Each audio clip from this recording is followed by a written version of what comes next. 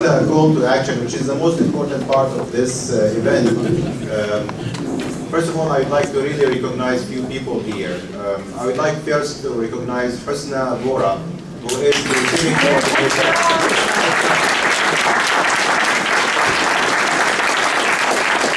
coordinator of the Council of Islamic Organizations of Greater Chicago. She would be very busy in the next 4 years. Hopefully not more than 4 years. That would be, already am. So contact her about issues related to the Council civic engagement, and we have very busy schedule linking with our partners and fighting the good fight.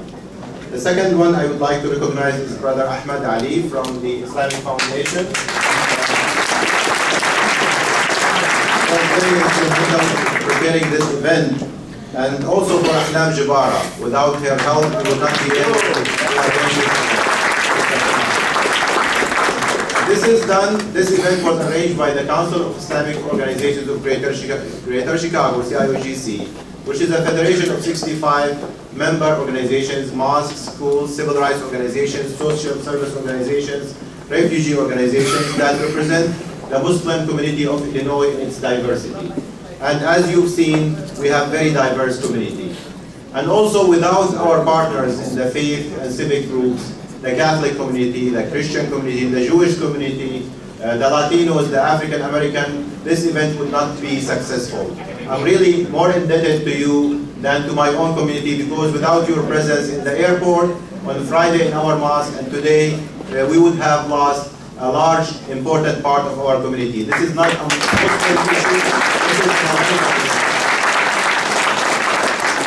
I would like to recognize also a national organization that is represented by its leader, Brother Osama Jamal, who represents the United States CMO, which is a council of Muslim organizations, linking all Muslim organizations at the national level.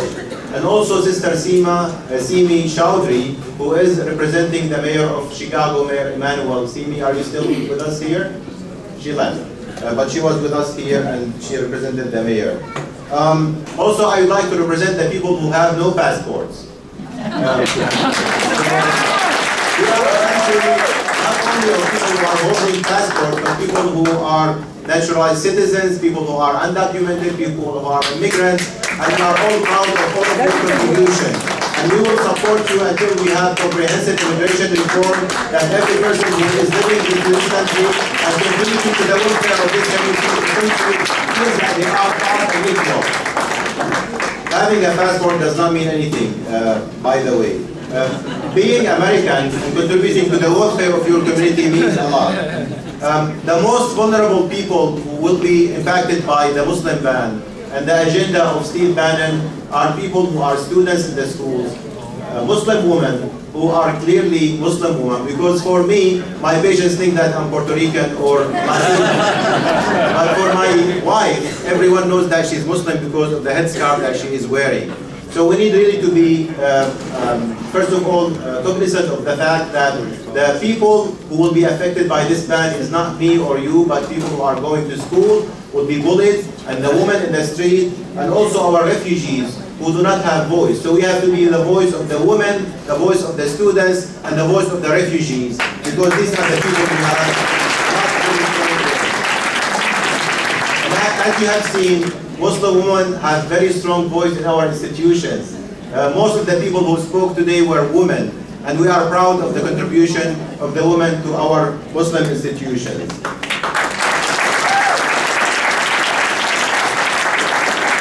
So what to do next? So on Friday, I was in downtown Islamic Center, and some other mosques also have actions, called actions, where you have people from the Catholic community, from the Jewish community, from the Latino community, from civic groups coming to your masajid and showing solidarity. It looks like it's spontaneous, but it is not spontaneous. It took a lot of preparation.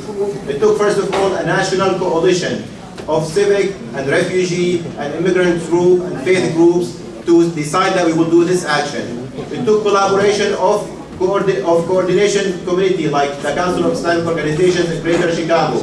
It took the contribution of faith partners in the Catholic community, the Jewish community, to be part of this.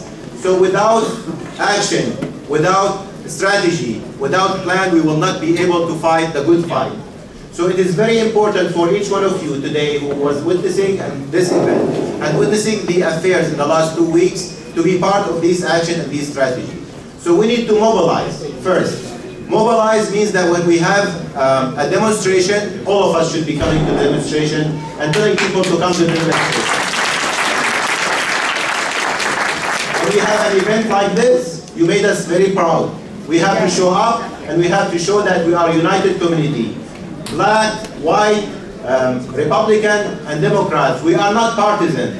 And sometimes we may have a message against Republican, but we have very good Republicans who are identifying with the core and the essence of this country, and they are not liking what they are hearing from Trump and supporters. Mobilize. Secondly, advocate. When someone asks you to call the Congress, to call your congressman, to call your senator, to call the White House, you have to do that. It is your minimum responsibility. This is the minimum of faith, as we say in the Islamic tradition, just to pick up the phone and call someone.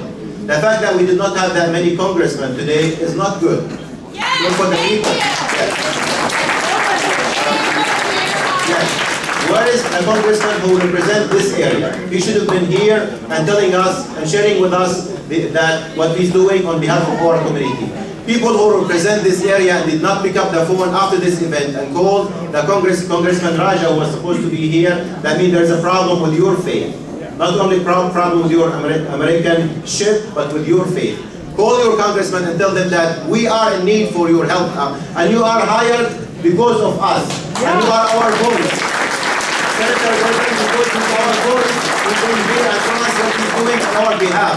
And every congressman, every senator should be doing the same and show solidarity with the Muslim, with the Latino, with the immigrant community, with the African community, because this is what this country is built on. You are hired, you are voted by the people to represent the people and to speak on behalf of the people, not to speak on behalf of corporation or interest group.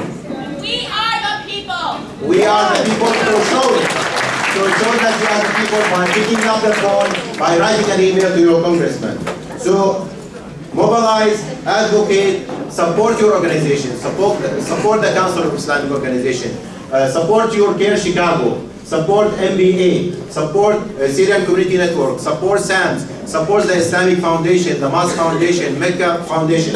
All of these institutions are working to empower the Muslim community so they can be at equal level with everyone else. We believe that we are contributing to the welfare of this community. I'm a physician, I'm healing patients. Some of you are physicians, some of you are attorneys, some of you are writers, some of you are artists.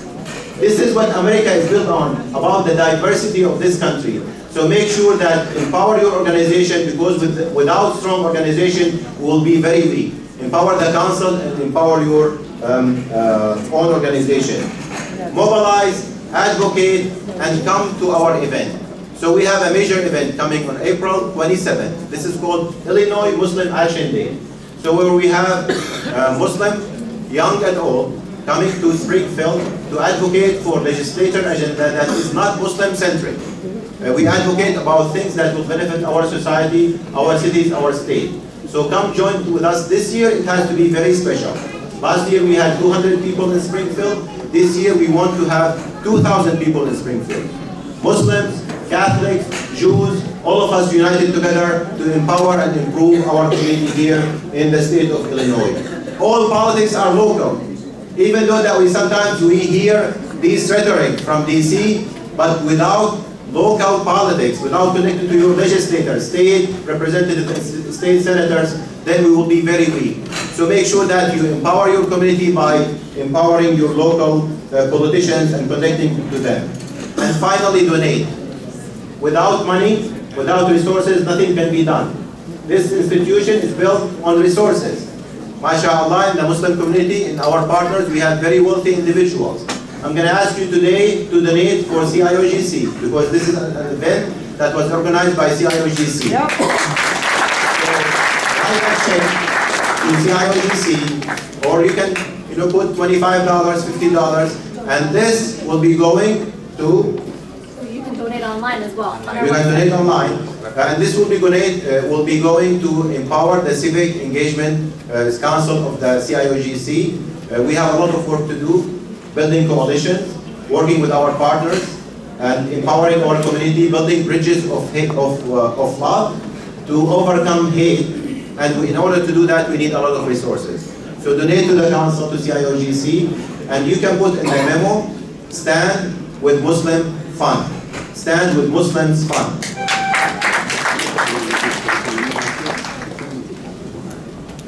And we need volunteers. We need many volunteers in the in this next 4 years, especially in this year. So you can call CIOGC to volunteer 312-506-0070. Thank you very much for the Islamic Foundation, for CIOGC, for each one of you. You made our day great. And now you can go and celebrate the Super Bowl if you are interested in this.